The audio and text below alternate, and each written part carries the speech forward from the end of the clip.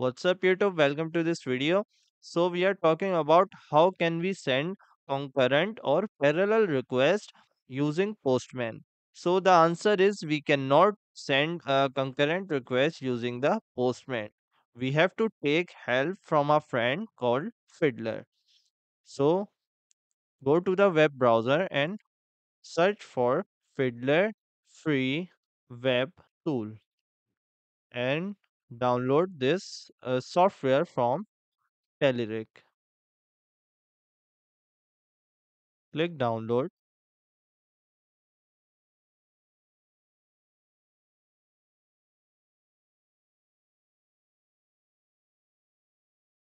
and then run this setup. I agree. Install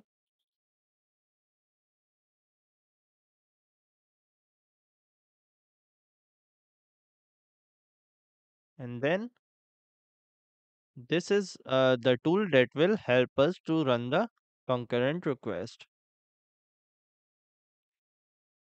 Let's start this. Yes,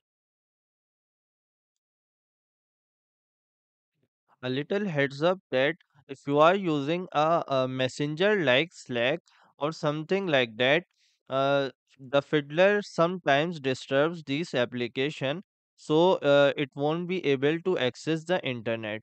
So whenever you will close the fiddler, it will start working again normally.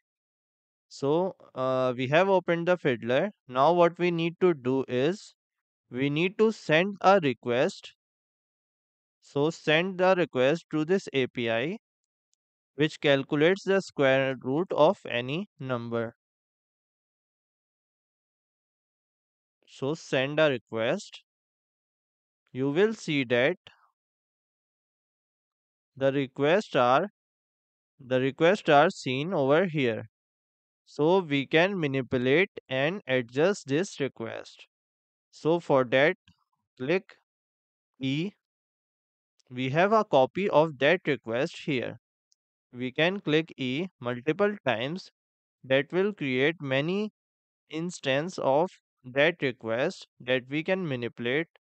We need to go in inspectors raw and we can manipulate our headers and body whatever here.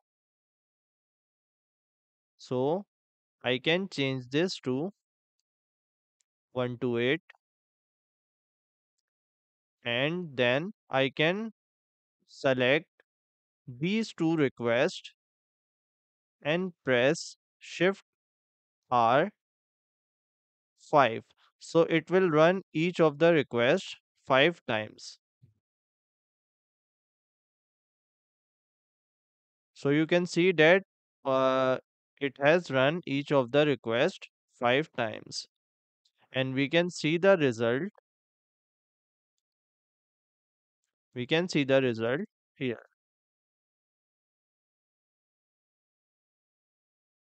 So with the help of a Fiddler, we can edit the request and run the request concurrently how many times we want. There is just one dependency that on whatever computer or server you are running the request, if it's capable of processing only 10 requests at a time, then it will only process 10 requests at a time. So you cannot do more. The fiddler will wait for the request to process, then send the next pair of requests. One more thing is that if you are running an HTTPS request, then you must consider one more thing. Go to options, HTTPS, and you have to check this checkbox. Click yes, yes, and then OK. Then you will also see HTTPS request over here that you can manipulate. So this is all for the video. If you like it, give it a thumbs up and do subscribe to the channel. See you next time.